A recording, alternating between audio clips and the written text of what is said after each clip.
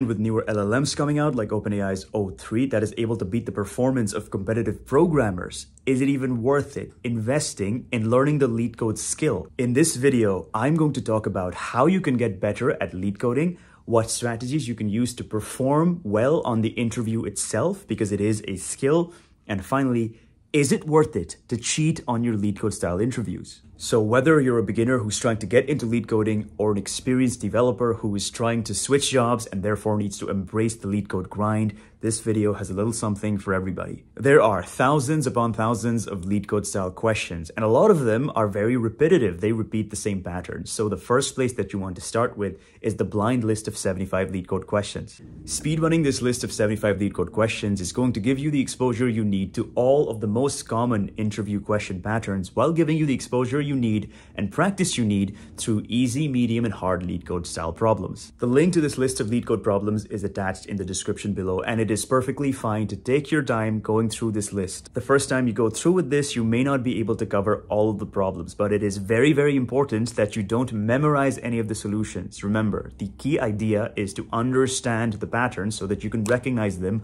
when you encounter them during an interview. And because most of these problems introduce new concepts, you are going to have to keep coming back to already solved problems to brush up on your understanding. Taking copious amounts of notes and spaced repetition are going to be your best friends. Next, I'm going to cover all of the most common and important data structures that you will be encountering in a LeetCode style interview. First of all, arrays and strings. These data structures are super easy to understand, but they cover 90% of all of the easy and medium LeetCode style problems you're going to be encountering. And that is because you may have to use some very tricky algorithms to solve a lot of string and array problems. Next up, we have hash maps and sets. Look, there are very few coding problems that cannot be solved using a hash map. In fact, most of the time you're not going to be using a hash map to solve a coding problem is A, when the problem tells you you have to use a specific kind of data structure, or B, when the time or space complexity constraints of the problem don't allow you to use a hash map. Number 3, stacks and queues. You have to understand stacks and queues really well because their understanding is going to set you up for two of the most common algorithms you're going to be encountering in coding interviews,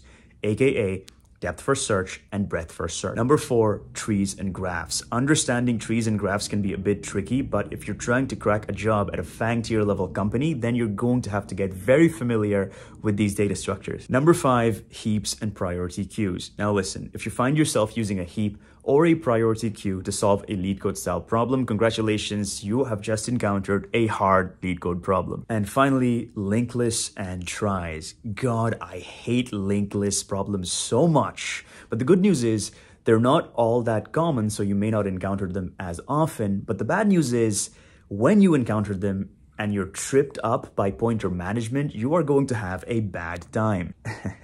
You're not going to use any of these data structures on your actual job, bro. There's no point in learning any of this. You're wasting your time. Okay, true, you may have a point there, but here's my take on this. If you understand data structures and are able to use it to solve low-level puzzle-like problems, then even though that low-level puzzle-solving skill itself is not going to help you on the actual job, but it is going to make you better at critical thinking and also doing high-level functions like system design, which are very, very valuable on the actual job itself. So yeah, don't sleep on LeetCode. All right, so those were all the data structures you need to be familiar with. Next, I'm going to cover all of the must-know algorithms that you need to have in the back pocket before you step into an interview. Number 1, the sliding window algorithm. This is going to be very useful when solving certain problems that involve contiguous subarrays or continuous subarrays and substrings. Usually you want to use the sliding window approach when the brute force solution is not acceptable and you need an optimized solution.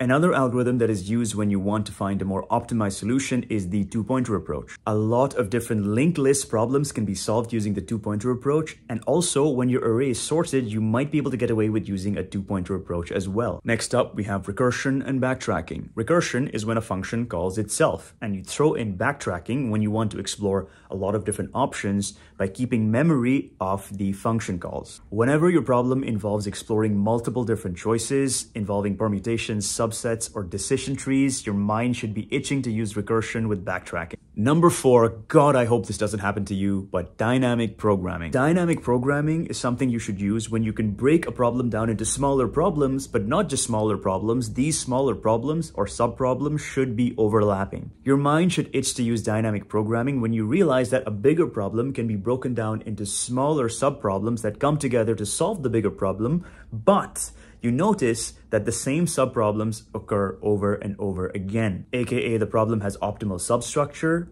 and overlapping subproblems. The pattern is hard to recognize, man. I'm sorry if you encounter a dynamic programming problem in your interview. Just hope for the best. Number 5, graph traversal using depth first search and breadth first search. BFS and DFS involves exploring a graph in a structured way by visiting its nodes. But the tricky thing is, not all problems that use BFS or DFS will necessarily start out with a graph. Number 6, sorting and binary search. When the given input is already sorted or can be transformed into a sorted structure, think binary search. And finally, greedy algorithms. You should be greedy when making the best choice at your local step without looking forward is going to give you the optimal, bigger solution. AKA, you should be greedy when local optimal decisions lead to a global optimal solution. Make sure you understand these different algorithms so that your LeetCode solving experience becomes one of pattern recognition instead of rote memorization. All right, now let's talk about what you can do to absolutely kill it during the interview itself. I'll tell you what the best interview taking tip is. Just use a tool to cheat on the interviews like Interview Coder.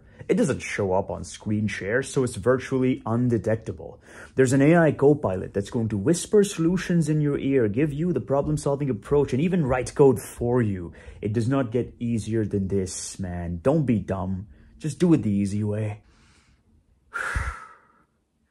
Okay, if you want to take that risk, be my friend. But let me do a risk assessment for you. The probability of you getting caught may be low. I mean, sure, the interviewer can't see this tool on your screen as you're using it, but if you don't keep your acts together, they may suspect you're up to something, which brings me to the severity of the risk. If the interviewer strongly suspects you're using a tool like this, they may put you on a blacklist for the company indefinitely. Plus, I've done plenty of coding interviews where the interviewer doesn't really write down a problem for you. They verbally communicate a problem to you and expect you to write out a coding solution. Anyway, if you do decide to not cheat on your LeetCode style interviews, here are some good interview taking strategies. Number 1, keep thinking out loud. You have to involve the interviewer in your thought process. At the end of the day, these coding interviews are not to see if you can solve a random coding problem given 30 minutes. It's to see how you approach problem solving. It's to see your thought process. And that means that it is not expected that the only thing that come out of your mouth is the fully fleshed out approach. You have to loop your interviewer into the thought process that brings up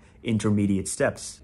In fact, one of the things that I like doing is I will share my complete approach with the interviewer and then ask them for their buy-in. I will ask them, hey, what do you think of this approach? If this seems like a sound approach, I can start coding it out. Number 2, pattern recognition is great, but don't overfit your pattern recognition model. Take a breath and actually understand all of the parameters and constraints of the problem. Make sure to ask the interviewer questions that help you define the problem, understand all of the constraints, understand all of the edge cases before you start coming up with a solution. And when you do come up with an approach, think about it in terms of pseudocode first before you get to the coding. Number 3, don't forget to also demonstrate your debugging skills. Your interview is not over the moment you write the last line for the coding solution. Take a sample input case and do a dry run of the problem using that input case, showing how that input gets manipulated as it goes through your code to give you the output that is desired. In the process of doing this, if you find that there are bugs, then fix those bugs. If you find that some lines of code can be more optimized, then do those optimizations. And finally, practice doing time and space complexity analysis of coding solutions so that if you're asked about the time or space complexity, you are able to answer them correctly. So there you have it. Lead coding may not be the most fun activity. In fact, it may not even be a fair assessment of a software engineer's abilities, but it is very much alive and kicking. In fact, your ability to solve LeetCode style problems may be the highest ROI skill that you have in your tool belt because of the salary bump you can be getting when you get a tech job or when you switch tech job. If you found that video helpful, please like, share, subscribe, and hit that bell icon notification, and I will see you in the next video.